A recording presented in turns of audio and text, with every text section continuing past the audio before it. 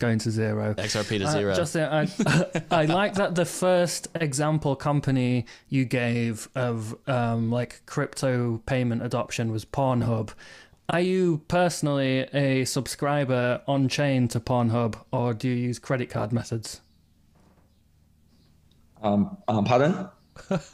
Like you said one of the first places that accepted crypto payments was Pornhub. Is this Did you discover this by personal subscription, or you just use credit cards? So basically, I'm a Pornhub subscriber. So I subscribe Pornhub via TRX. So TRX is also supported by Pornhub.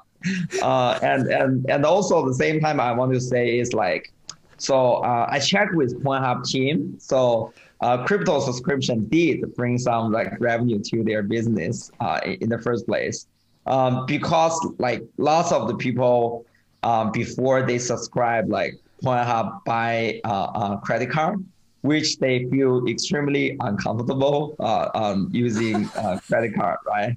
So I mean, this is easy to imagine the situation, right? Their wives maybe gonna ask them, right?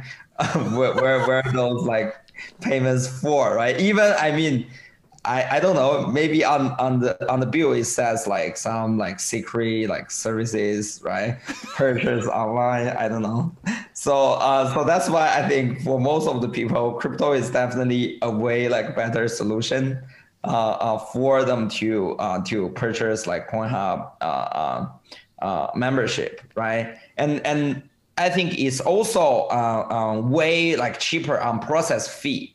For those like credit card process fee is like 1 or 2% of all the purchase fee. But you can see this is like almost goes to zero for TRX process fee, right? So for like every transaction